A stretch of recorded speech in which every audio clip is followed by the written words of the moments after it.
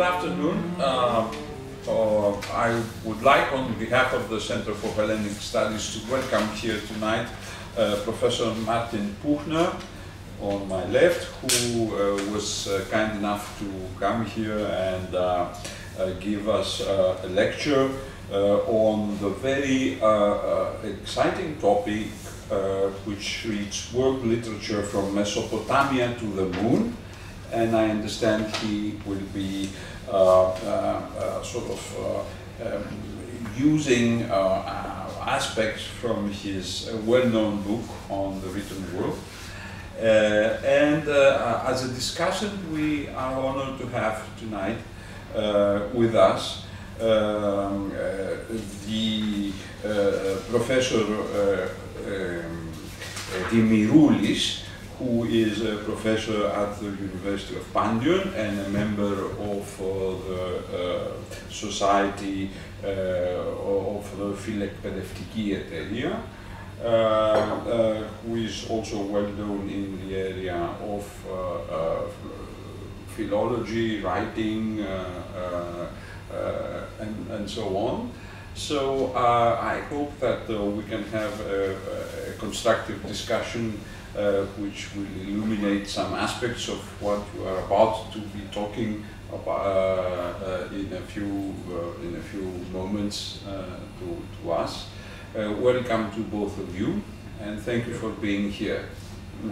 Thanks for having me. So, if I may sort of begin the discussion, I would like to ask Professor Puchner to give us, in a few words, or as few as possible, of course, the central ideas of what the work is and the subject of your talk will be. Sure. I think the center of it is an experience we all share, namely that we're living through a very unusual and rare moment in history, namely a moment when new technologies of writing are changing the way we communicate with written words. And I think we can all sense how profound that change is, how many aspects of our lives are touched by it.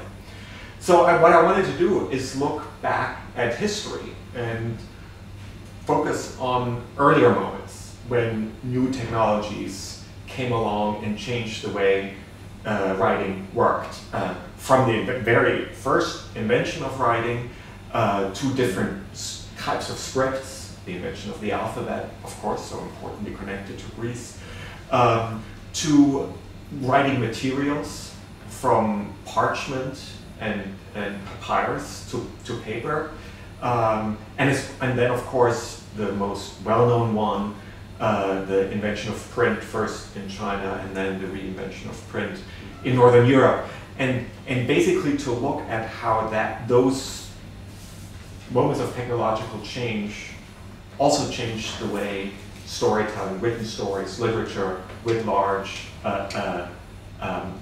were influenced by that. So that's the Wonderful, wonderful.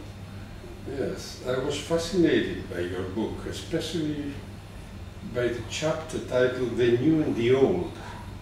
Do you think that there's a way of going back to old technologies today?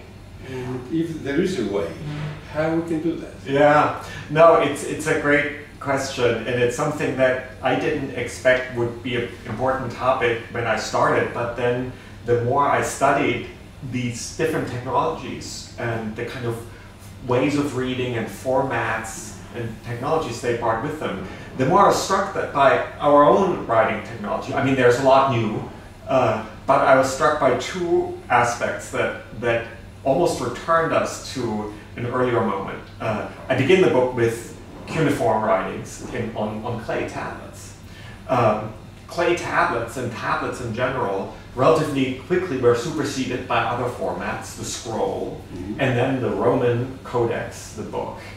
But now, of course, for the first time, we are using tablets again. and With the scroll. And that's the second one, exactly, that the scroll was basically superseded by the book.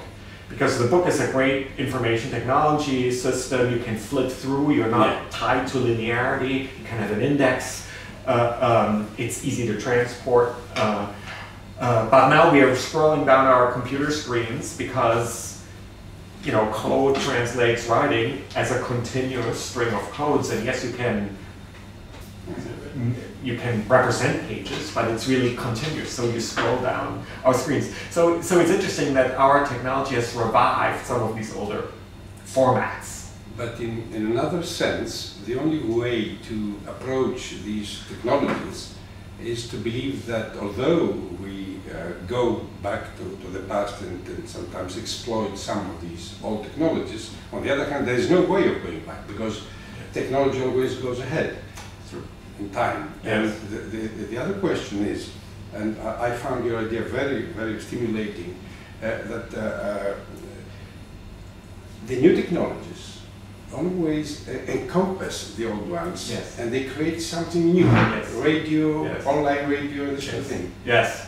So that's very interesting. You know? It is, and I think that's perfectly expressed. Nothing gets lost in a sense. It's incorporated, as you put it. It's sometimes, you know, our computers mimic the format of the book, for example, and the same, since we've been focusing on the technology side of the book. The other side is different kinds of storytelling, and there we can see as well that some of the most ancient texts get always transliterated, transformed, transcoded, transmediated, as some people say, into these new media and forms, and adapted, while also at the same time these new technologies bring with them new ways of storytelling. So that, but it's the same. I think the same is true with the stories, that they don't get lost; they get transformed and preserved and changed along with the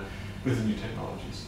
So in a way, you describe the 4 stages you mentioned in your book. Yeah. So you start with the first stage, I mean, from the tablets, and then you go on to the other stages until you come to the present, to our digital. Yes. So the crucial word here is storytelling. Yes. It's very fashionable also in Greece now to talk about storytelling and narratives and stuff. Yes. Now, may I ask a question about that? Yes. In what way new technologies are related to new practices, to new power practices? Yes. Because if we talk just about technologies, we leave out the new technologies that have to do with power, ideology, and power relations. Absolutely. Now, very much so, and especially if you think about these different technologies, especially the last 2, print and then the internet, they, for all their advantages, meant that authors basically lost control of the production process, and that powerful institutions, companies, states, were basically controlling print. This is why with the rise of print, you also have the rise of censorship. And I have a chapter in the book about Anna Akhmatova and writing under Stalin, where writers like Akhmatova, even though she could, you know, print existed, she couldn't have access to it because it was controlled by a totalitarian. Or Mandelstam, who was hiding his novels. And you know, the same. Last night I was having dinner with 2 friends, and next to us was Mark Zuckerberg and his wife, and so this is what here in Athens. Yes, here in Athens. Yes. They were literally. I heard it in the news today. Yeah, they were sitting right next to us. I had no idea. A wonderful restaurant with view of the Acropolis, and so, you know, this is, so now it's also partly state-owned, but of course these big mega corporations own these means of productions, and we are, I think there's we're in the middle of a big struggle about that. Yeah, so I think you're absolutely right. These new technologies bring with them huge questions of who controls and owns censorship and all of that. Would you agree with Friedrich Kittler in his metaphor that we are living in a world and we have the illusion, which is like the illusion of people traveling by plane, And they think that reality in front of them is the host that smiles and the nice, film that they watch and this sort of thing. Whereas the real reality is outside, which means, minus 50 and this sort of thing. So in a way, the media create a kind of reality which is a fake reality in a way. I certainly think that every medium creates a form of reality. I think that's certainly true. When it comes to, in part, for me, it sounds like this metaphor has to do with images. I kind of almost hear echoes of the Platonic cave here.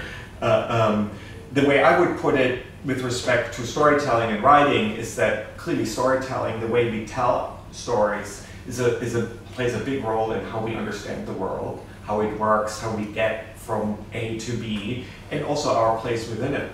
And so, to the extent that different technologies shape storytelling, they certainly shape our view of the world indirectly. I mean, so the play metaphor strikes me as a little bit extreme. And there's always the question, well, what is that unmediated reality outside the airplane, and how do we get to it? But there's no doubt in my mind that because writing and storytelling is such an important social activity, and a lot of questions of philosophy and religion and all of that are bound up with it. Religious texts play a big role in my book. I think they clearly have that's in a way my thesis, how literature shaped history. And so the shaping power, I think, is very important. Yes, I found very interesting, the comparison you make between sacred texts and the Communist Manifesto, for instance. Yes. And I would like also to point out, the other book that you've written on manifestos. Yes. And I found very interesting the fact that you in a way, you write a book about the poetics or rhetoric of manifestos. Yes. As books that in a way are similar to sacred texts. Yes. And it's the first time that I've read, because I teach that topic too, manifestos, modernist manifestos, thing. I think it was about time somebody to write about these things, especially about the rhetoric of manifestos. Yes. Very interesting book, avant-garde and this sort of thing. Yes. Yeah, very, very nice. Now, how you came to that idea of comparing those political, ideological texts with the sacred ones? Yeah. Well, I think it's because and I'm going to talk about this a little later, for me important is the idea that originally writing was very mundane activity, done, used by accountants to record economic transactions and things like that. Then they get used to write down stories, and then some stories are considered sacred. So this idea of that some written stories are sacred is very, we are very used to that. Today, I would say that all world religions basically have some idea of a sacred story behind them, but wasn't always the case. So I made much of this invention of the idea of sacred scripture, and with it the kind of problem of what I call textual fundamentalism, that then some people insist on a certain interpretation of these texts. And so this is where I began to notice that some political texts have a similar status. Like, for example, in America, the Declaration of Independence in the US Constitution, there's a school of originalists that really want to interpret the text in a way that can be compared to certain literal...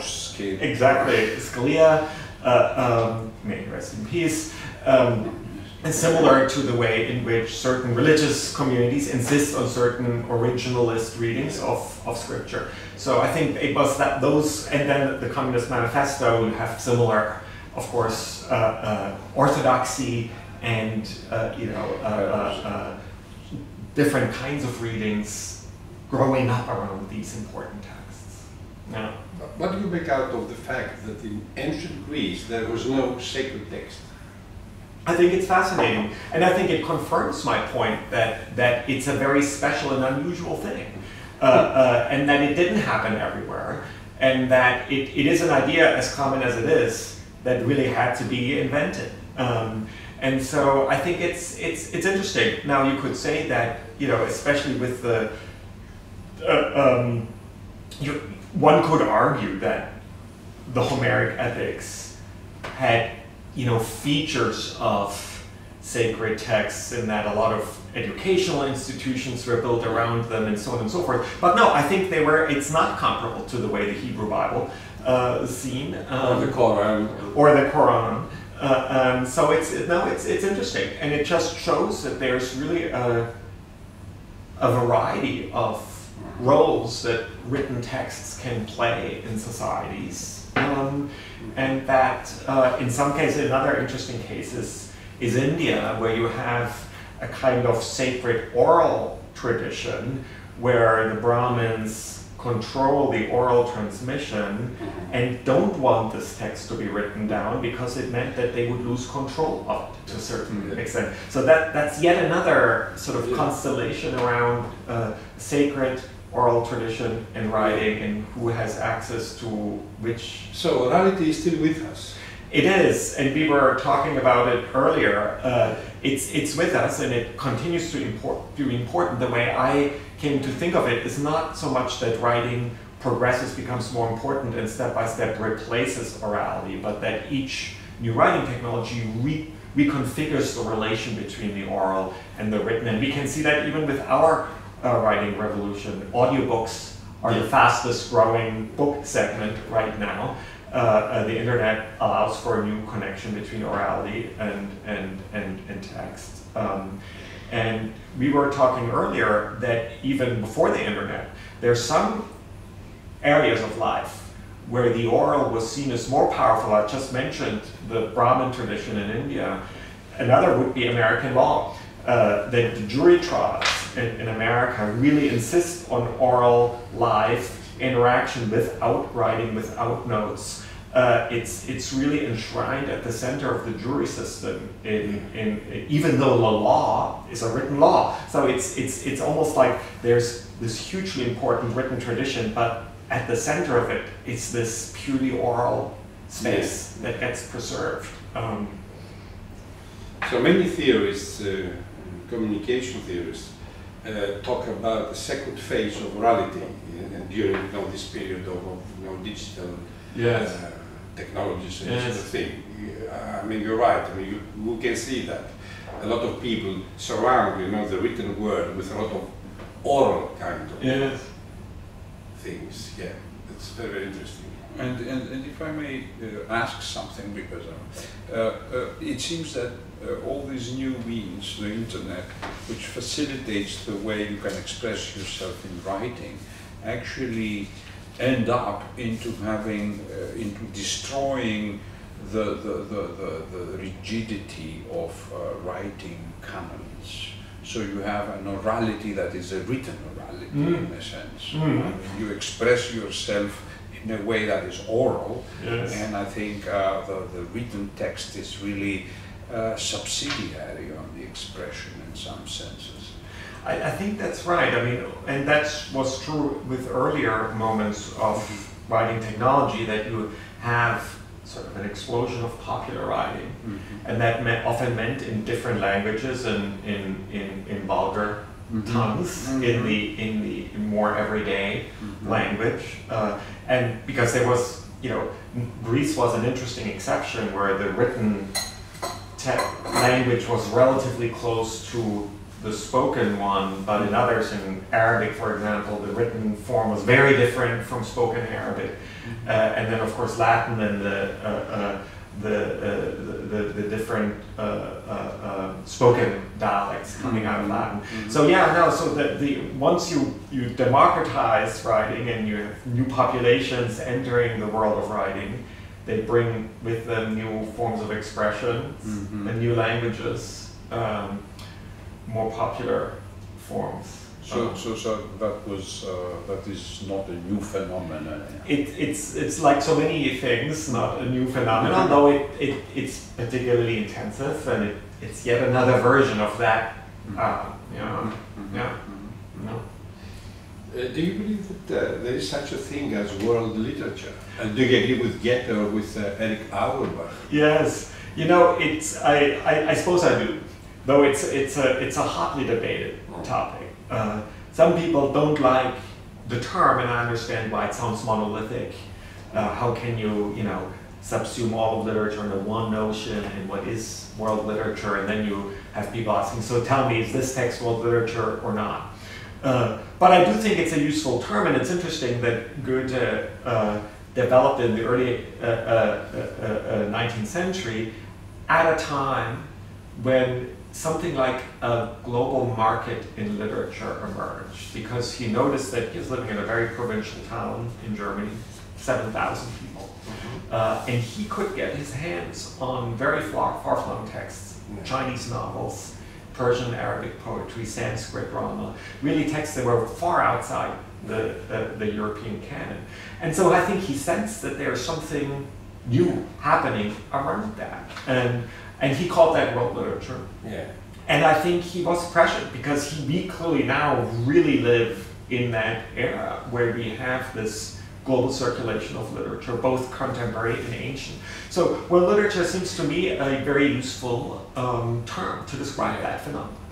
I personally don't like the term very much, but I agree with you that it is very, very useful, especially nowadays, where we teach students that their cultural literacy is not very good, to say the least. Yes. So I think it helps to give them an idea about cultural literacy using the text. Exactly. And I entered this debate about world literature precisely in a pedagogical context like the one you described, namely around this anthology of world literature that I inherited and then edited and still editing. So, but I like, so is the reason why you don't like it very much, is it that it is sort of monolithic, the term? Yes.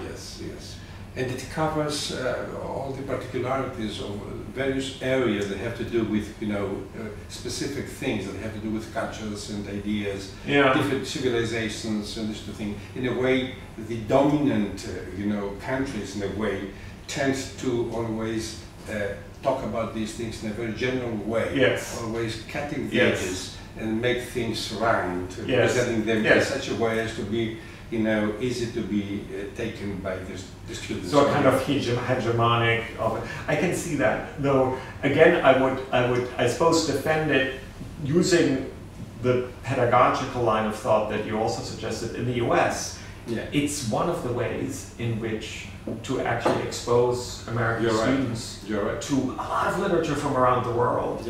So English literature actually doesn't dominate this anthology at all, and in many of these courses plays actually no role. So I think it helps to rectify actually this sort of Anglophone dominance. That well, in fact, I'm doing the same thing. I'm teaching, although I do not really like very much the term. I do exactly that because I can see, how useful it is.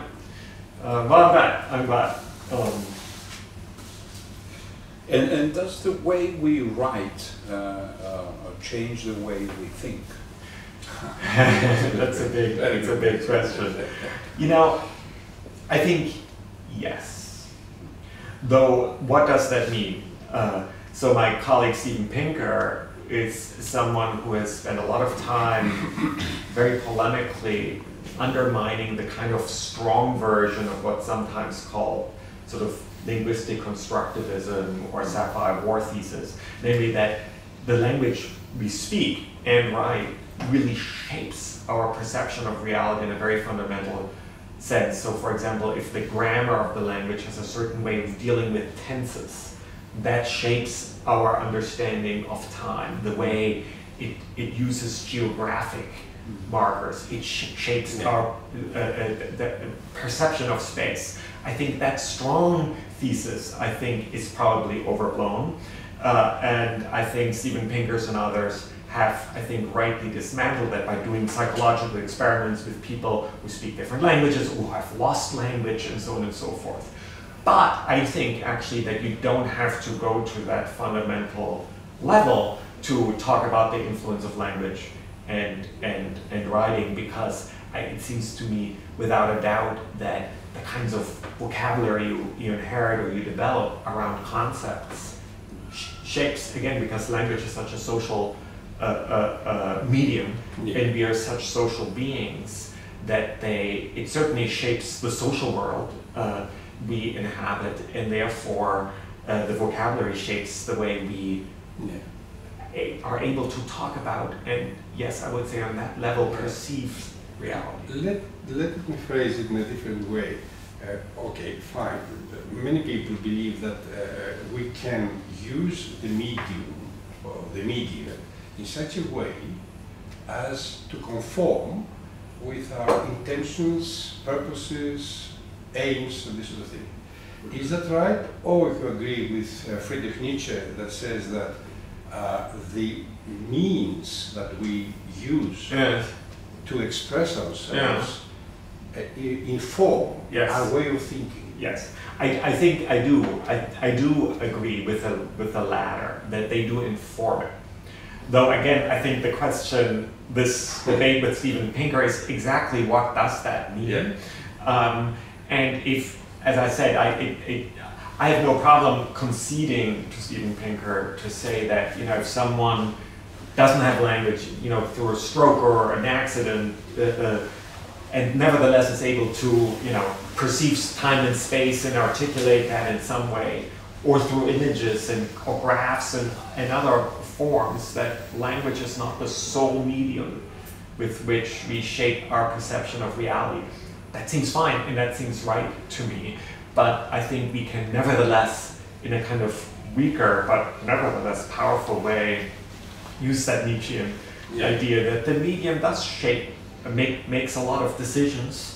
We inherit a certain vocabulary, because it's also clear that language carries with it so many value judgments. Exactly. Here we have this medium now. Yes. And that medium influences the way we present ourselves and we organize our speaking. And I've been taught not to look at that medium because I'm not turning my head right now to look at it, because it's supposed to be invisible and erase itself. But it's always there. It's always there. It's always there. Well, let me thank you, both of you, Professor Puchner, Professor Dimiroulis, for this wonderful discussion. And let's conclude it here. Of course, the issues are never ending, but we look forward to your talk. And thank you very much, both of you, for honoring the center and being here with us today.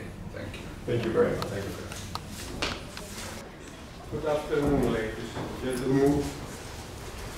Thank you for being here this afternoon. My name is Dimitris Dimiroulis. I'm a professor at Panther University in the Department of Communication, Media and Culture. Today I'm pleased to welcome a very special guest, Professor Martin Puchner. Professor Puchner studied at Constance University, the University of Bologna, and the University of California, Santa Barbara, before receiving his PhD at Harvard University. Until 2009, he held the Gordon Gabedian Chair at Columbia University, where he also served as co-chair of the Theatre PhD program. He now is holding the Byron and Anita Wien Chair of Drama and of English and Comparative Literature at Harvard University. He is the founding director of the Mellon School of Theatre and Performance Research, also at Harvard. He is the author of many prize-winning books, which cover subjects from philosophy to the arts, and he has also edited a 6-volume Norton Anthology of World Literature, and I also must stress the fact that he's directing a massive open online course that has brought 4,000 years of literature to students across the globe. His most recent book, The Written World, The Power of Stories to Shape People, History, Civilization. In this book, Professor Puchner tells the story of literature from the invention of writing to the internet. The book has been translated into some 20 languages.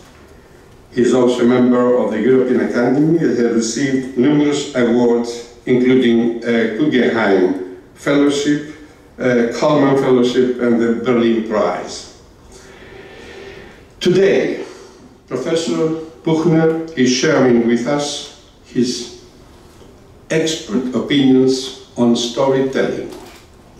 His lecture is entitled World Literature from Mesopotamia to the Moon, I hope with a short stop in Athens. He will focus on the interaction between storytelling and writing technologies by drawing on case studies from the book I've already mentioned. He will examine how new technologies, such as paper and print, lower the cost of literature and give rise to new formats, causing different writing technologies to collide violently. He will use this history to cast light on the revolution in writing technologies brought about by the internet with the explosion of popular storytelling. Let me add here a more personal note. The reason being that when I was asked to introduce Professor Puchner in today's lecture, I did what everybody does. I searched the web. To my great surprise and satisfaction, I found out that we are more or less teaching the same things and that we ask, again, mutatis mutandis, similar questions. Briefly, how important are the means of communication for human civilization? What is the real issue? How we determine the usage of the medium or how the medium shapes our thinking? Why is storytelling, especially in the form of literature, so important for the human being? Why the history of writing, reading, and the book is the necessary horizon to understand our digital era's perspectives? Professor Puchner belongs to that rare academic species that tries to answer all these questions not only academically, but also in a manner that I do like very much, the one that involves his own imaginary quest for giving meaning to what is traditionally called the human condition.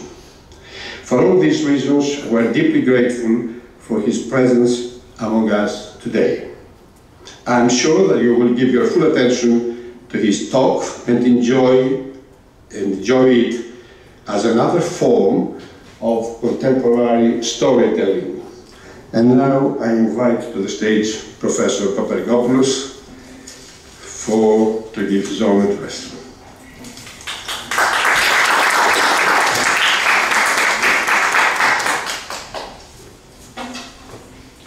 Thank you, Professor Demiroulis, ladies and gentlemen, Professor Puchner. It is my great pleasure and honor to welcome you here tonight on behalf of the Center for Hellenic Studies in Wien.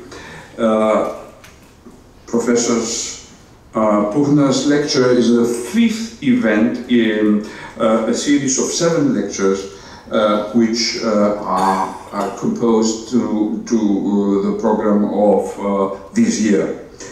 Hosted in the welcoming space of the books Archway, Stoa to vivliou, we are grateful to the Society for the Promotion of Education and Learning, στην φιλεκπαιδευτική εταιρεία, for their hospitality and collaboration in the implementation of this event tonight.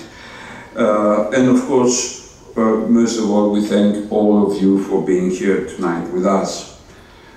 For those of you who are not familiar with the event series, I will allow myself to take a few minutes to say a few words about the series. It is an annual series of events organized by the Center for Hellenic Studies in Greece.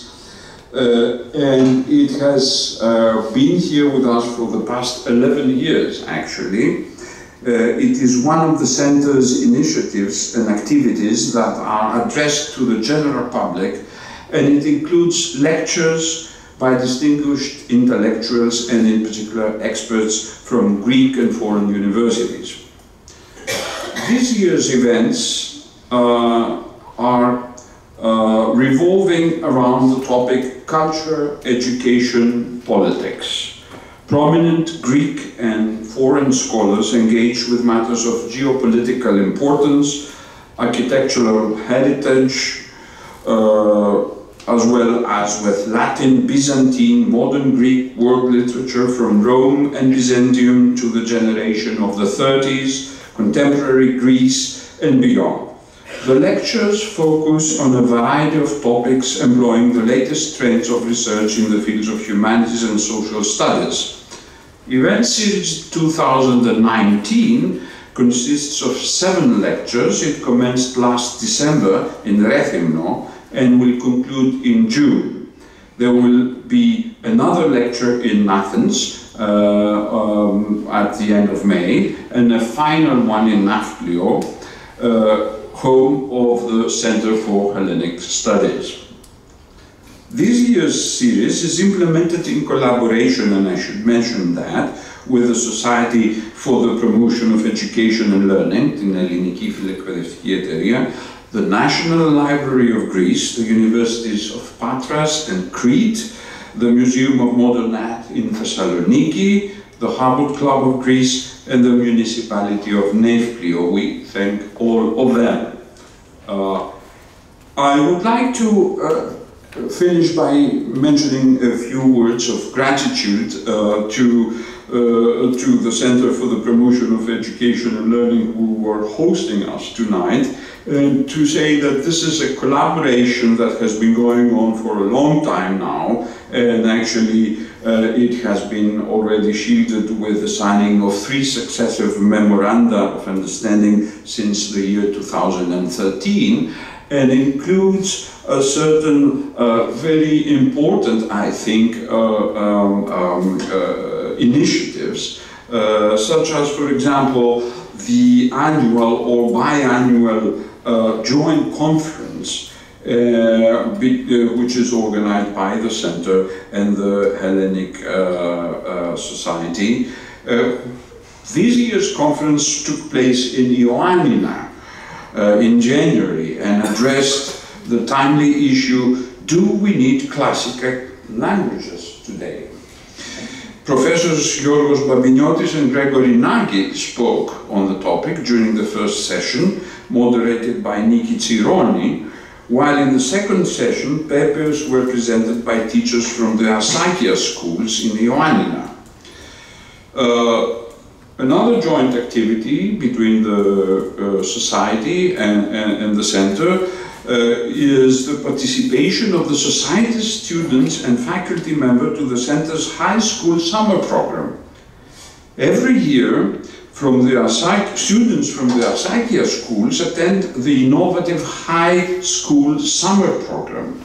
Additionally, a Society's faculty member serves as a high school summer program fellow every year and holds a significant role in the program, cooperating with the program's professors and undergraduate teaching fellows and supporting the participants' everyday work and final presentations.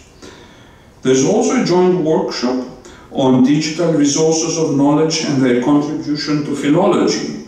Yorgos Trapalis, head of the Society's Electronic and Printed Information Services, one of the main coordinators of this workshop for Greek literature teacher. It is worth mentioning that the workshop content is the product of a similar workshop organized by the Center for Hellenic Studies in Washington, D.C. Yorgos Trapalis, who attended the workshop in D.C. along with Martina Goga and librarian Maria Konstantopoulou, adapted the knowledge gained from the original workshop, developed and adjusted it to the requirements of the Greek educational reality.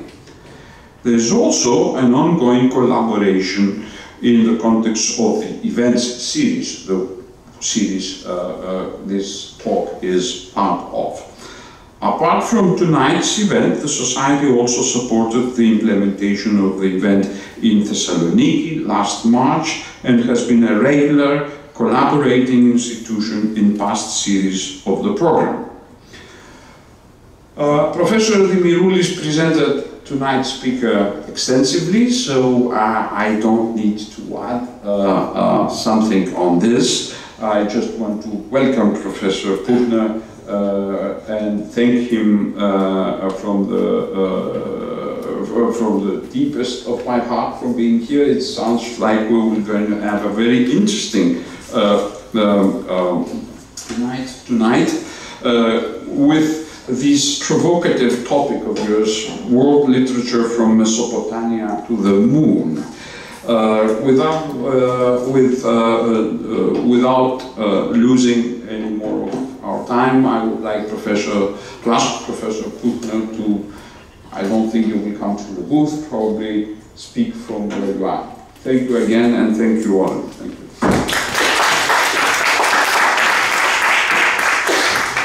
Thank you very much. Is the mic working?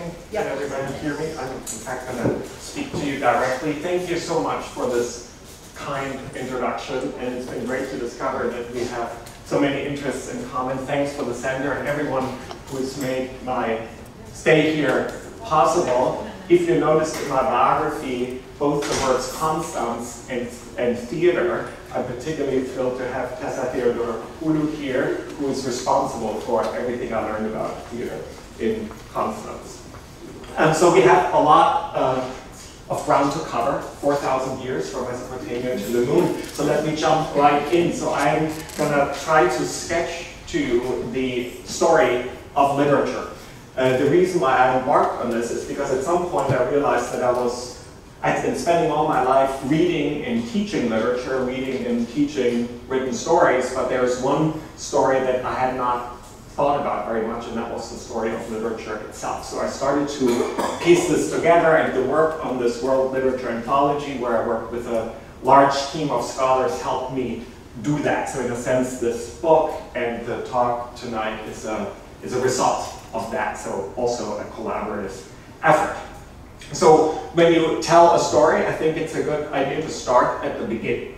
Now, where does literature begin? There's of course oral storytelling. Humans have told stories wherever they have existed. There have been societies without the wheel, but there's never been a society without stories. It's very clear that in some fundamental way we are storytelling animals. That's how we make sense of the world, how it's organized, how it works, how we get from A to B, and our place within it. So this has always existed, but at some point this oral tradition of storytelling intersected with writing technology, and that created the beginning of literature. So this is where I want to start my story, with the invention of writing. Now it's always a little hard to pinpoint where an origin really happened, the point of origin, especially in the case of writing, when that origin is about 5,000 years ago. We know that the first full writing system started in Mesopotamia, and this is where we were therefore starting. In order to pinpoint that moment of origin, I want to tell a story that Mesopotamian scribes themselves told and wrote down about the invention of writing. So the very people who were the first technicians of this technology imagined it in the following manner. The story takes place in the city of Uruk in today's Iraq. Uruk was the first urban space, really, so the first time that humans were able to live closely together and live off the proceeds of the hinterland, thanks to new developments in agriculture. And that led to an expanding importance in power of these city-states in Mesopotamia, including and especially the city of Uruk. So the story revolves around the king of Uruk, who seeks to expand his power to the mountain state of Arata. So he takes a messenger, he sends the messenger with a threat to Arata, and he demands allegiance from the king of Arata. The king of Arata is not very impressed by this threat. He sends the messenger back with a challenge. If the king of Uruk can transport grain in nets, and the city-state of Uruk really depends on grain, can transport grain in nets up to the mountains of Arata, maybe then he will submit to Uruk. So the king of Uruk thinks about how to do that. He lets grain sprout. At this point, he can put it in nets. He gives it to the messenger runs back up into the mountains. But the king of Arata is still not very impressed. He sends the messenger back with a second challenge and a third challenge. And all the while, the king of Uruk is getting angrier and angrier because the mountain state of Arata is never submitting to him. So when the messenger comes back one last time, he lets out this long, angry rant. And the messenger, sitting next to him, panics because he can't remember the long, angry rant. It's at this point that the king, in the story, that the king of Uruk takes clay from the ground, flattens it onto a tablet, puts his words onto the clay, gives this little clay tablet with a clay envelope, this is from the Harvard Museum, to the messenger, sends him one more time to Arata. The king of Arata, of course, doesn't know writing, and so doesn't understand how that can be a message. Holds it to his ear, there's no voice coming from this little handheld device. And so he's so impressed by this technology that he finally submits to Uruk. So this is how these Mesopotamian scribes imagined the origin of writing. And for our purposes, it's, I think, interesting for at least two reasons. The first is that it shows the power of writing.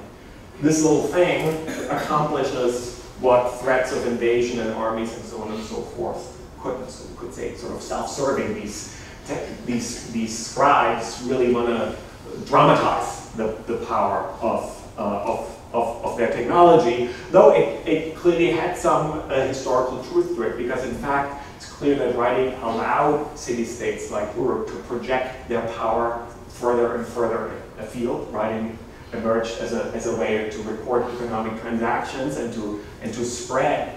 These city-states developed into the first territorial empires. The other thing that's interesting about the story is that it has nothing to do with literature.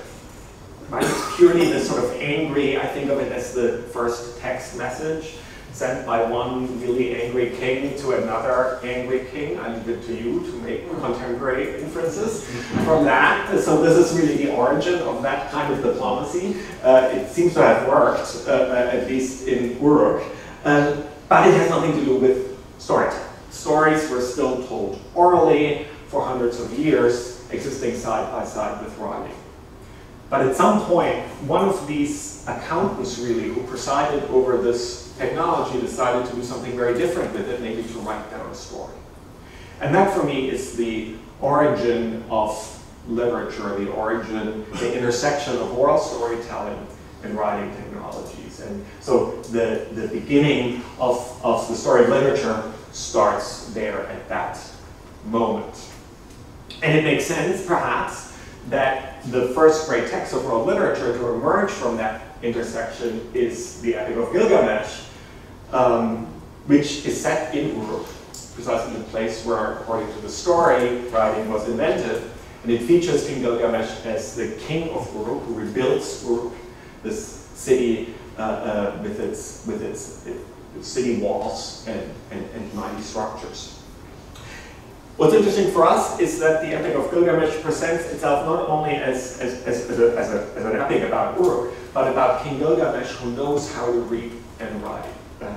It's an epic that announces that it's being written down and that its hero knows how to read and write. And I think that makes for an interesting comparison to the Homeric epics, so much later, which present themselves as being sung orally. And in fact, the world of the Homeric epics, with one small exception, is an entirely oral world, because writing arrived relatively recently, to the moment of when the Homeric epics were written down. So an epic that's much more grounded in orality than Homeric epics versus the much earlier Epic of Gilgamesh that celebrates writing as one of the great achievements of Mesopotamian civilization. So this is what happens when writing and storytelling intersect. You have these foundational texts, like the Epic of Gilgamesh, like the Homeric epics, that become really reference points for entire cultures. Fragments from the Epic of Gilgamesh were found in all across the Near East, showing that they were used very much like that text message from the king of Uruk, namely to project power and to create some kind of cultural cohesion. It's interesting also to always think about how these early epics survive. In the case of the Epic of Gilgamesh, they survive for two reasons.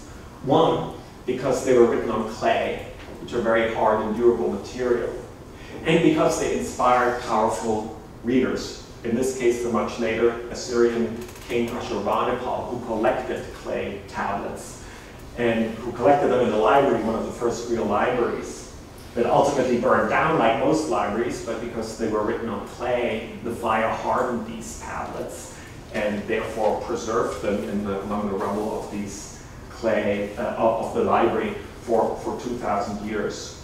And these figures, these powerful leaders, become a certain theme in my book. The other great example of that is one that will be very well known to you. This is an image of Alexander the Great reading Homer in bed. And so this is part of that wonderful theme in the sources about Alexander the Great that say that not only was Alexander an avid reader of Homer, he had of course been taught the Homeric epics, the Iliad, by his teacher Aristotle, but that he took a copy, Aristotle's copy, with him on his entire Asian campaign. And it's also clear from the sources that he in fact saw his entire campaign in light of the Iliad. First thing he does in Asia Minor is to stop in Troy, even though it has no military importance. And he starts to reenact scenes from the Trojan War, showing that he really basically identifies with Achilles. So another regal reader who basically then spreads the Homeric epics all over his amazing realm and really turns Homer, in some sense, into world literature. So we have these foundational texts and often powerful readers that are inspired by them and preserve them in various ways. So I think of this as sort of the first chapter, the first stage in the story of literature. I want to go to the next stage, which is sort of a variant on it, which begins not very far from Uruk, also in Mesopotamia, namely in Babylon, where we find a Babylonian scribe by the name of Ezra, here imagined by Christian monks. Now Ezra is part of a group of Jewish exiles. He's been inducted into the Babylonian writing system, but that's somehow not enough. He assembles a group of Jewish exiles around him, asks for permission to return to Jerusalem. The city had been destroyed. This permission is granted, and he returns to Jerusalem and rebuilds Jerusalem. He rebuilds the city walls. He rebuilds the temple to reinstitute Judaism as a temple practice in its holiest of holies. But he's brought something else with him from Babylon, namely the writing culture amongst which he has been growing up. And so he has been adding in exile, he and other scribes, to the written stories of the Jewish people. And now in Jerusalem, he does something very careful. He builds a wooden stage, like this one, and then he calls everybody together, and he holds up the Torah scrolls, and he demands that the people worship these scrolls as if they were a god. And this happens, and this for me is the beginning of a powerful new idea in the history of writing, and that's the idea of Holy Scripture. That some texts, some of these written texts, using this technology that started in a very mundane way with Mesopotamian accountants writing down economic transactions, has now crossed over into the realm of the sacred. And some of these written stories are now seen as sacred. And I think it's obviously a hugely important idea because it spreads, and our world is very much shaped by the idea of sacred scripture. I would say that today we can't even think of a real religion without the idea of a sacred scripture behind it. And not just in the religious realm, there are also political stories like the Declaration of Independence or the US Constitution or the Communist Manifesto that acquire some of the features of sacred scripture. So it's a very important second stage in the story of literature, and one that still has our world very much in its thrall. So this is the second stage, the second story, the twist on this idea of foundational texts. And then we say some of them are now becoming sacred. I want to move on to the next stage, a third stage, that revolves around a very different kind of scene, involving not kings who know how to write, or scribes like Ezra who act in lieu of kings, but teachers. Teachers who have gathered students around them and have taught them new ways of thinking and being. The students often have left their old lives and families at home and are following these teachers around. And these kinds of teachers, charismatic teachers, have emerged in some of the literate cultures of the world in the ancient world. In India, one name of this teacher is the Buddha, depicted surrounded by his students. In China, one name of this teacher is Master Kong, whom we know by the name of Confucius, the Latin name Confucius, depicted by his favorite, surrounded by his favorite students. In Greece, of course, the name of one of those teachers is Socrates, here depicted by David at the moment of his death, surrounded by his favorite students. And in the Near East, one such teacher is Jesus. Now, they have many things in common, these different teachers, but for my purposes, the most interesting thing is none of them wrote a single word. Even though they could have, because they lived in some of the most literate societies of the world. Which raises the question why they didn't write, why they didn't use this technology. So as writing spreads, there is here this moment of reflection, of critique, of rejection even. And it was Socrates who articulated his reasons for not writing most clearly. He worried that written text, once you write something down, can be very easily taken out of context. You can lose control over it. You can never ask follow-up questions. And he also worried, much as we do today, that if we trust these external storage devices too much, that our minds will atrophy and that we no longer have to know things ourselves, and that our power of thought will somehow diminish. And we can maybe extrapolate that these other teachers who could have used writing and didn't, rejected writing for the same reasons. So this is what they do, all is well. They have these wonderful interactive moments with their students. But sooner or later, these teachers die. And some of them, of natural causes, Confucius and the Buddha, others, Socrates and Jesus, die of very violent deaths. But in each case, the students are now faced with a very interesting dilemma. Namely, should they use writing to preserve their teachers' words, and now that they're dead, it's more important than ever to preserve them, or should they follow their teacher's command and not use writing and instead continue to remember them orally? And there are often big debates among the students. And sometimes there are all traditions that last for centuries, but sooner or later, they all use writing, even though their teachers had told them not to. And of course, we have to be grateful because it's because of that betrayal, if you will, that we know anything about these teachers through these texts written by their students.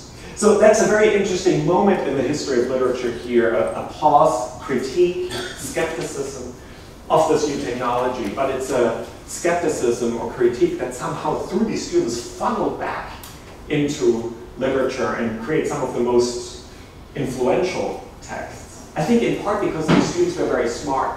They realized that their teachers had rejected writing for reasons, for good reasons, and the texts they produced were somehow much more vivid, much more dramatic than these old scriptures. In the case of Plato, of course, he even wrote in the form of dramatic dialogues, in sort of plays, and sometimes these were even performed. And the texts produced by the other students the Confucian Analects, the Buddhist Sutras, have a similar flavor. They're very vivid, they show dialogue, they show the teachers living with their students. So they incorporated some of that oral dynamic on which the teachers had insisted back into literature. Now, I said that I would talk about different writing technologies that shape writing, and I want to do that by following one of the texts coming out of that dynamic between teachers and students. In this case, the Diamond Sutra. So this is one of the texts written down by the students of the Buddha, transported into China, translated into Chinese. And it's in China that the Diamond Sutra encountered two of the most important revolutions in writing technology. What you see here, and there's again a frontispiece of the Buddha with the students, and then the beginning of the Diamond Sutra, is the oldest surviving printed text in the world, from 868 BC, so hundreds of years, many hundreds of years before Gutenberg. And so paper and print are these two technologies that the Diamond Sutra encounters in China, the first printed text and printed on paper. And it's interesting, and that will begin a pattern that some of the most sacred stories become early adopters of new writing technologies. And for a reason, because Buddhism had become a universal a religion or a system of thought, proselytizing, seeking to win new followers. Buddhist monks were even promised rewards if they spread the word of the Buddha. So what better way of doing that than with these two wonderful new technologies, namely paper and print, that lower the cost of literature and begin an age of mass reproduction. And we can now follow these technologies around the globe, because the secret of papermaking next enters the Arabic world, where it is really the technology that undergirds, that fuels the golden age of Arabic letters. And again, we have sacred texts using paper, wonderful calligraphic copies of the Quran. But the Arabic world is also a good example of a second effect that happens with these new technologies that lower the cost of literature. And that is an explosion of popular storytelling. And the Arabian Nights, that story collection, is, to my mind, the most brilliant example of that. Popular stories that now that the cost of literature has been lowered, are able to enter the world of writing for the first time. And so we have that double effect now of new technologies. On the one hand, the most canonical, often sacred texts become early adopters and really profit from these new technologies of mass reproduction. And at the same time, an explosion of popular writing and new storytelling as the cost of literature drops, allowing new readers and new writers into the world of literature, and therefore to allow for a transformation of the whole literary system through popular storytelling. So the Near East, that all these effects, by the way, are only due to paper, because the Arabic world does not adopt print, only paper making. And so paper making really has this transformative effect. And from the Arabic world, or through the Arabic world, paper is now brought into Europe through Al-Andalus, the Arabic-occupied part of Spain, and just in time for the second great invention of print with Gutenberg. And you all probably know this story one way or another. So what I want to emphasize here, that in a way, history repeats itself. As with the Diamond Sutra, it is a sacred text that becomes the earliest adopter of this new technology. The Latin Bible, the Vulgate, is the first great book that Gutenberg prints. And again, it also leads to an explosion of popular storytelling, new kinds of literature, the novel, but also religious dissent, Martin Luther, are made possible by print. But it's important that all of this only happened not only because Gutenberg reinvented print and he knew something of Chinese print, but also because paper had independently arrived in Europe just in time for this invention. Because to print one copy of the Vulgate required about 120 sheep to dye.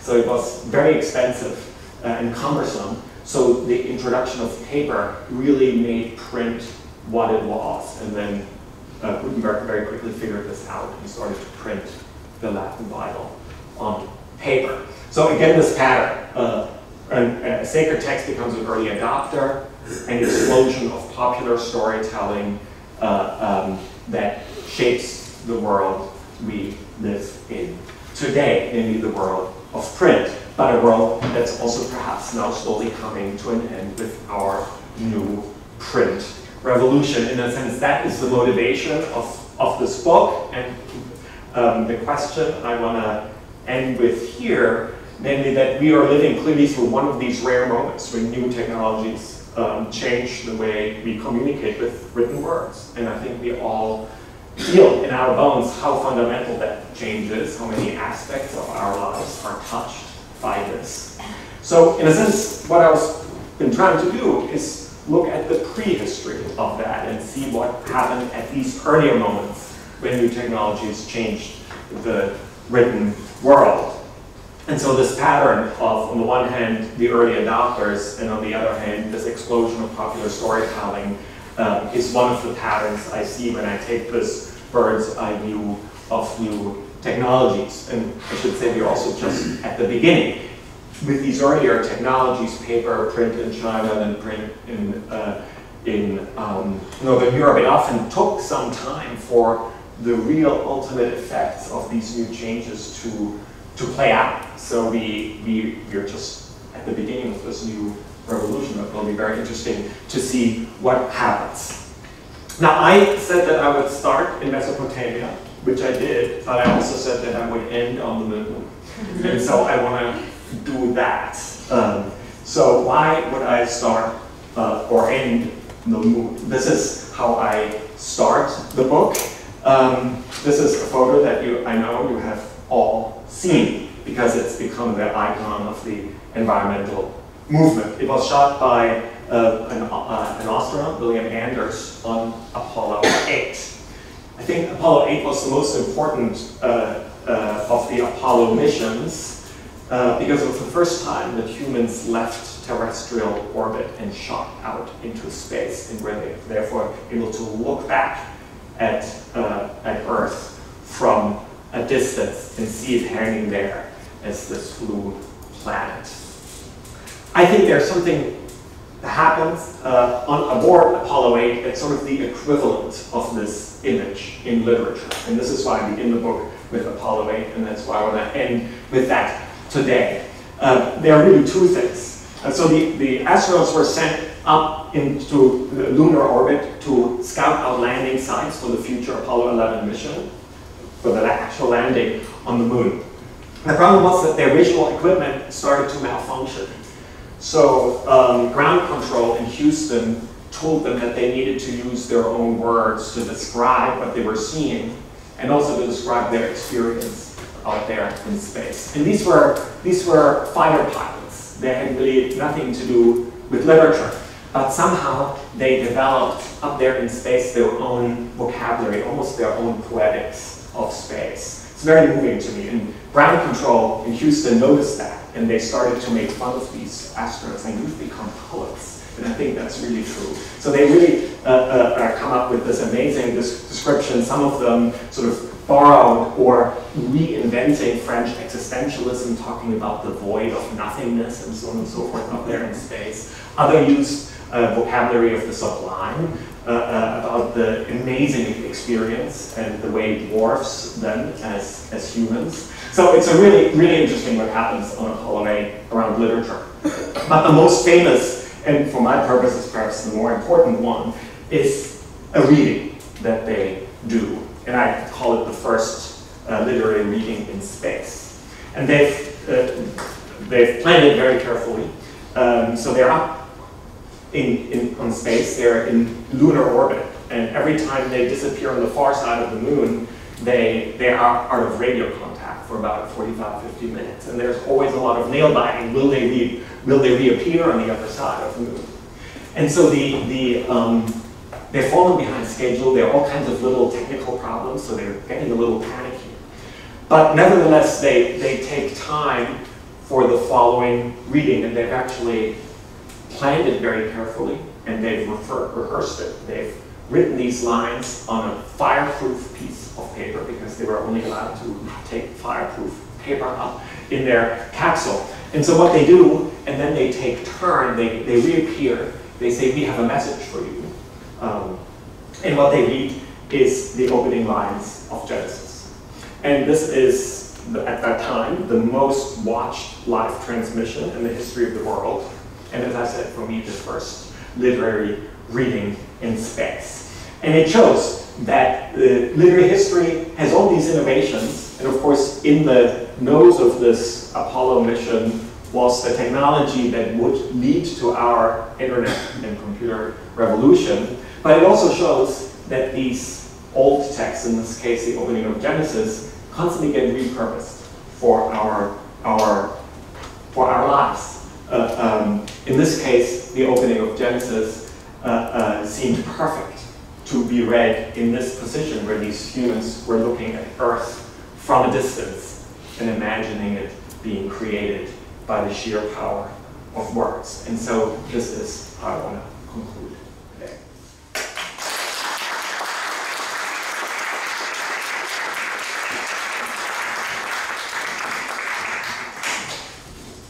Well, thank you indeed, Professor Puchner, for this inspiring and thoughtful talk.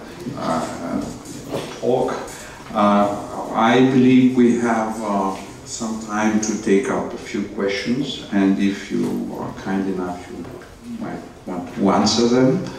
So the floor is open to the audience, and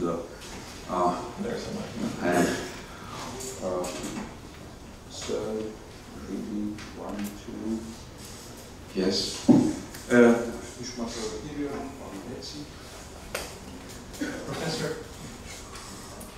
Professor, that was an astounding talk. Really interesting and engaging. And thank you so much for sharing your work, your words with us. I've come across this work that discusses about the Gutenbergian parenthesis, saying that our new digital age somehow puts Gutenberg's invention to the back. And suddenly orality becomes a more central part of our communication. Yes. That is not to say, of course, reading from another source, that writing diminishes its importance. Right. Far from it.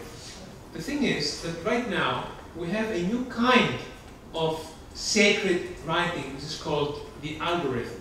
Yes. And suddenly this quite opaque for the many system of writing has so much more effect on our everyday life than anything has been written ever before. So where are we right now? Yes. Because it was a very poetic way to end your talk, but somehow I think the main question of today, which is what's happening right now? What would be your take in that? Yeah, thank you very much. So I think there are two questions here, one about writing and orality in the digital age, and then one about algorithm. So about orality, it's a fascinating topic, and when I started the book, I thought, of course, I have to think a lot about orality and writing for the beginning of the book. But then it became clear to me that it actually continues to be hugely important. One reason why I end one of the last chapters is about the Epic of Sunjata, a great West African epic that's only written down in the late 20th century. So it's clear that, to answer it in one formulation, I would say that it's not the case, even as writing spreads, that it somehow step by step displaces orality, but rather that each new writing technology reconfigures the relation between writing and orality. And I think we're seeing the very same thing now.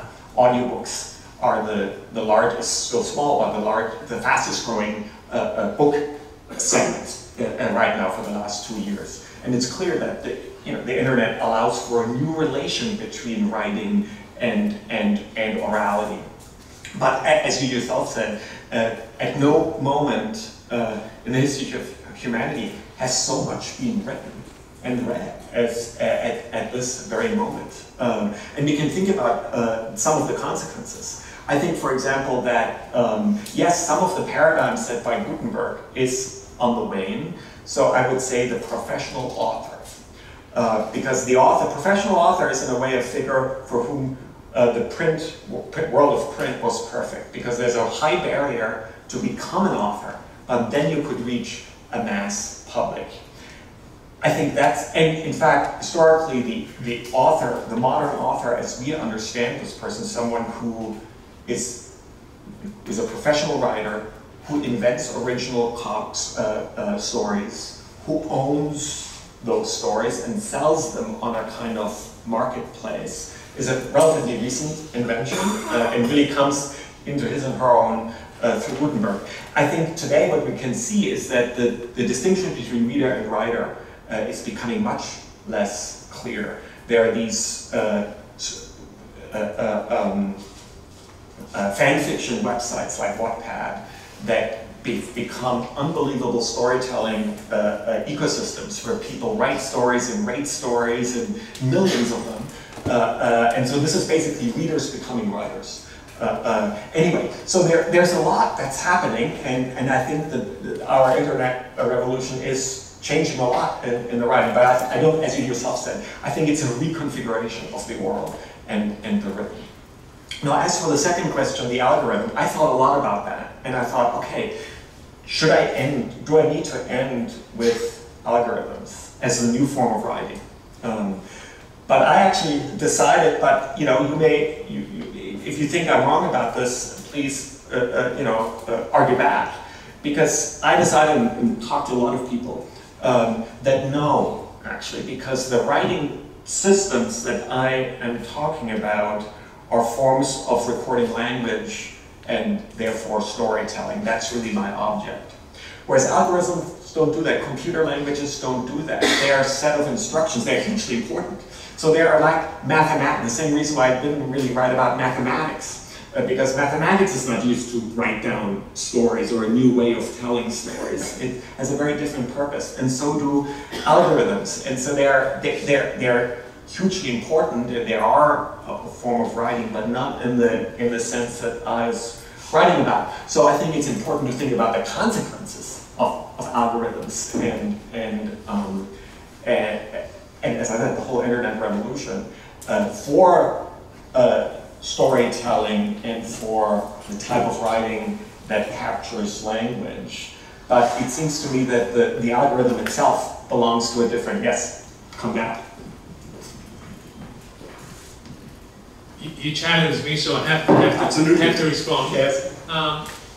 Given the fact that right now we have AI, yes, who is actually producing art and actually producing texts, sure, and writing, yes, stories, sure, new stories for now. Right. But as the development goes, I think we are just about to have artificial intelligent authors. Oh, absolutely. So, and this is based on algorithms. Yes, sure. So in that sense, yeah, they're definitely influencing. Yeah, no, you're right. But we are at the verge of having new, a new concept, yes, of writing out of algorithms. Yes. This is something completely unfathomable. Yes. Before. Yeah. Okay. Although, yes, it is. Although, so often we can also look at precedents where authors, especially pre-Gutenberg, so this whole idea of an original story is, in a sense, a relatively recent value. And where you have editors or scribes who basically compile, compose new stories out of old stories. The Thousand and Nights is in a sense a storytelling machine. I might, by analogy, call it a kind of proto-algorithm where you have certain formulas and then you can basically produce an infinite number of stories. So I think that you can actually look for present, of course, AI and all of that is new, and I can't help but mention that Tessa and Nikas and I were having dinner last night, and next to us, literally next to us, was Mark Zuckerberg and his wife celebrating their wedding anniversary. So we should have asked him.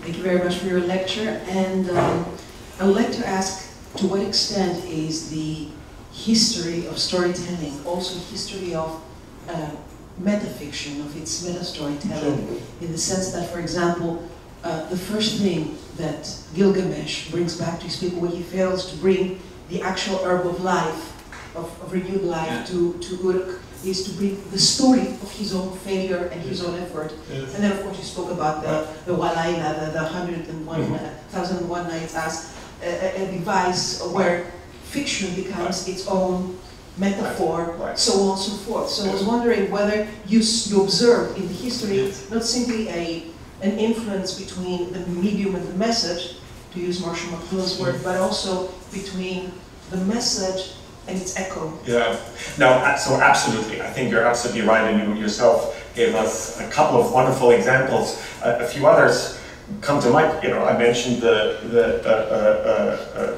fact that Gilgamesh starts his writing, so that's clearly a sort of metafictional moment, if you will.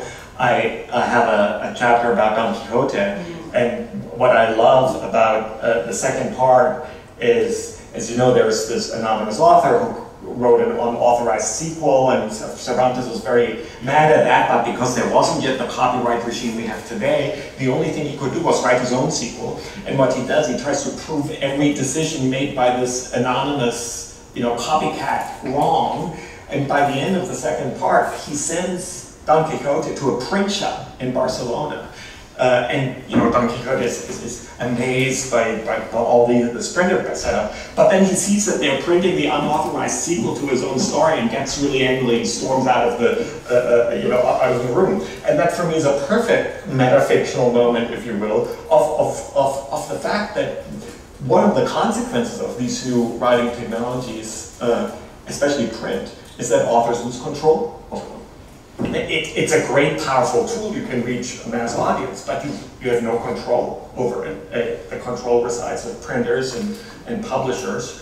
And of course, speaking of Mark Zuckerberg, the same is happening with our own new writing technologies, where the beginning with print and now with the internet is also the beginning of censorship, of the index of forbidden books, of state control, of a chapter about Anna Akhmatova and writing under Stalin, the whole Samizdat world, where writers, even though print exists, are forced basically into a pre-Gutenberg, as Akhmatova calls it, world, because the state controls print.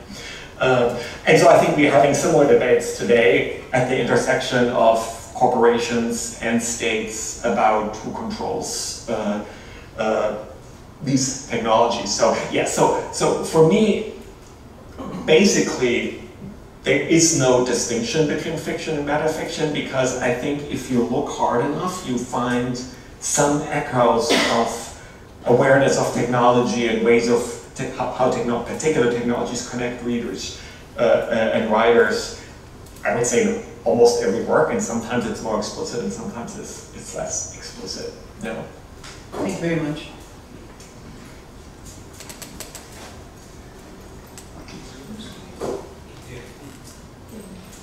No. I want to ask why all these great people like Socrates, Buddha, Jesus left the world without written text, which gave the floor to others, either rephrasing or paraphrasing their ideas. You mentioned something before, but I want to expand your thought in this specific area. Yeah. So, because they want to leave room for others to respond and develop. It's interesting. It's possible. I sometimes, though, this makes me think of a recent example of a teacher who operated in a similar way, and that's Ludwig Wittgenstein. Of course, he wrote down his early work, but his late work, he refused to write for a long time. He really developed what we now call his late work in lectures, in conversation with the students, the students started to take notes. And Wittgenstein got his hands on those notes, and he was shocked by what they had understood. And then, as a response, as a way of doing damage control, he started to grudgingly publish some of his later work. So that would be an example that goes a little bit in the other direction, but maybe you could say that Wittgenstein had been too much grown up in a world of print where he wanted to actually control, had this understanding of authorship.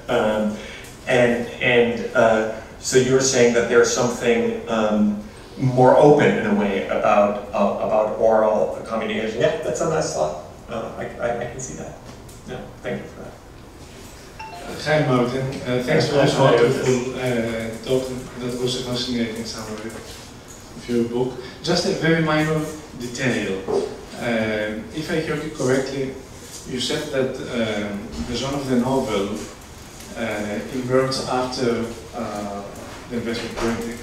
And as a classicist, no, absolutely. Okay, so I should remind you that the Ursprung, to use the term of that genre, goes back to the late Hellenistic period. Absolutely. So I would say, of course, you had in mind apparently the more modern development. Just I would like you to clarify. Yeah. Thank you very much, Panayotis, for this invitation to clarify. Yes, I think the novel comes into its own; it becomes the dominant genre after print. But you're absolutely right, and there are great Greek novels and proto-novels. In fact, the Alexander romance is an interesting example and became sort of a world bestseller. Exactly. In my book, I have what I think of as one of the great early novels of world literature, The Tale of Genji by Murasaki Shikibu from around 1000 AD. It's really a wonderful story of this woman who is really more or less excluded from the deep literary tradition, which is Chinese literature. Because that was more or less reserved for men, but then she observes her brother being inducted into Chinese literacy, and she becomes better than her brother, and then she is forced into marriage. Her husband dies, she becomes a lady in waiting in the very exclusive world of the court of Japan, and starts to chronicle that secret world, and does so in a fascinating way with incredible psychological detail. And creates, I think, one of the great first novels of world literature, way before print. So you're absolutely right. What's particularly interesting then to me is that, so you have this variety of writing and genres in the ancient world, and that then this new paradigm of print in a way makes it, seizes one of them, selects in a way one of them, and catapults that to the forefront of the literary system. And so then we can think about what happens at the other end, at our end of that. And I think there are some people, and I'm actually among them, who think that the dominance of the novel is slowly coming to an end. My friend and colleague, James Wood, has done a lot of hand-wringing about this in pages of the New Yorker, and I think he's right, because he feels that the novel is being replaced by a return to storytelling. And I think there's really an explosion of, and I'm in a way a symptom of that, because I also talk about storytelling, because I think storytelling is larger, it exists prior to the novel and will exist after it. And that there are indications that there will still be novels, but that maybe in this new world of literature that we are entering, that novels will probably not be as dominant as they were during the Gutenberg era, although they preceded them, as you rightly pointed out, and they will continue in some form.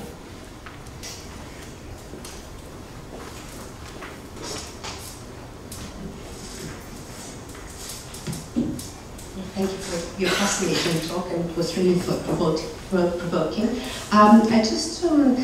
It did provoke the following thoughts, which are contradictory, and perhaps you could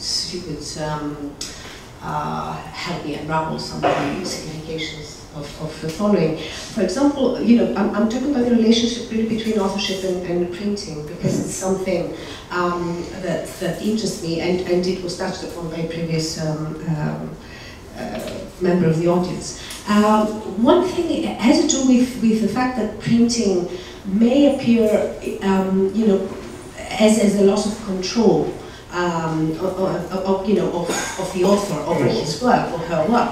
But at the same time, you know, according to their idea, and all this is based on a Socratic version of writing, it is supposed to be, yeah, writing proliferating forever, you know, meaning somehow proliferating in a universe in which the author has no control. On the other hand, kind of Foucauldian reading of the history of writing, yes, and actually says, you know, suggests that printing it bears the author. So there is a kind of yes, discrepancy there, yes, of narratives of yes, you know, the relationship of printing, yes, with authorship. And yes, I'm not saying necessarily orality was freer, but certainly anonymity was there before, you know, printing, and yes, and you know, that's something that, you know, it just dawned to me that it would be an interesting yeah, topic to, you know, to hear your yeah, thoughts. yeah. Thank you. Thank you very much, and I think your rumination, I think, goes a long way, pointing at this almost paradox between sort of Derrida and Foucault here, and I think one can see both, that, right, this idea of the author and authority does emerge in a new way with the in the world of print, the dominance of the named author, for example. The very idea that a text is produced by an author rather than assembled by a scribe. And again, I think we are entering a world where a kind of pre-Gutenberg mode of production is more and more coming into its own, where people collect and assemble and aggregate. I mean, all these terms are terms that are much closer to what ancient scribes are doing. We're collecting, combining, editing, shaping what's already there, rather than sort of trying to imagine a completely original story. So I think the internet, with its cut and paste and curate, I mean, we're developing new words for this curating and aggregating, but these are basically activities that you can see very strongly in the pre-Gutenberg world, are now, you know, they're coming back to that. But yeah, so this idea that there is an author behind a text who controls it, who owns it, so I guess I'll come down a little harder on the Foucault, although I do see the Derridian kind of proliferation as well. So thank you for that. Maybe we can take one more question. I'm sorry, because we are running out of time. Gentleman here, I think, is... yes, please. Hi, thanks for your talk. I'm just wondering, where does the album, the musical album, fit into this big narrative of storytelling throughout the years? Because if we really think about it, up until the age of the internet, the album as an entity contains both the written word in the sense of the booklet that accompanies a musical album, and also the storytelling in the lyrics and the music. And it also has the potential of shaping history, as we've seen from the 60s onwards, especially. Can I even add further to that? Okay, because my question was, where do you see photography? I mean, in Greek, the very word means the line of light. Of course. You know, I mean, it's a combination of visual photos. Where do you see that? Well, both are great questions. Let me take the first. So I think that's a great idea. I hadn't thought of that, but right. So you have the printed album with the sequence. You have the concept album, right? You have the Beatles and so on. So the rise of the concept album, and so let's analogize this to the world of Gutenberg.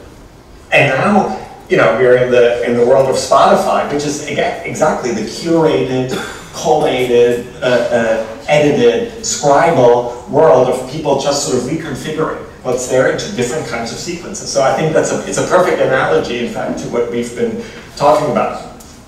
Now about the visual, it's a really great question, and I would say my abstract answer is analogous to what I said about the relation between writing and orality, namely the different writing systems, technologies don't replace or different ways of making images, but they reconfigure the relation between images and text. So let's start with Mesopotamia. So we have this, the material is clay, out of which sculptures are made. I mean, whole houses, whole cities. Uruk is a clay city. So you have these wonderful reliefs, and then because that's clay, you can basically just write across these images, and I have many examples of that in my book. So you have the clay technology as a way of making images even three-dimensional and writing across it at the same time. So a certain relation between image and text. Then with print, so you notice that the Diamond Sutra starts with an image. So you have woodcut images and text. So the woodcut image print reconfigures that relation between image and text. Now it becomes really interesting with Gutenberg with movable print. So that is a technology, I would say, that actually has huge problems with images, because you basically, you assemble a page with individual letters. If you also want to have images, you have to leave some space blank and print that separately and align these different modes of print. So the print with movable letters is a form that one could argue, although many printed books with images, but you could say that doesn't favor images, and you could say that maybe because of that, the Gutenberg world was much more text-oriented, and that all the earlier writing systems were much more closely connected to image-making systems, and that we are again entering such a world with Instagram and so on and so forth, where you have images, but also subscriptions, subscriptio, right? The medieval Latin subscriptio comes back with a pithy line that you write under an image. So image making is part of that story, and in an interesting relation to print. So I think we've come across various ways in which a lot is new with our print revolution, but we've also, I think, together discovered quite a few ways in which we're also going back to earlier modes of writing, and I'll just leave you with two. And one is the tablet. I started with tablets, and the tablet was replaced by the book and the scroll, first the scroll and then by the book. And for the first time, we are using tablets again. And there are many images of scribes sitting with their tablets cross-legged. And if you squint, they really look like students who are sitting with their tablets. And the other is the scroll, because the scroll was replaced by the Roman codex, the book. But we are scrolling down our computer screens again.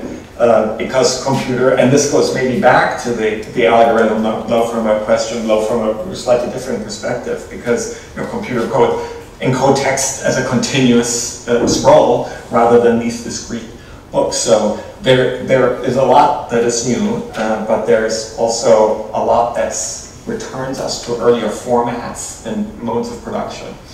And so I think it's going to be very interesting to see what happens with these innovations and returns. Thank you very much.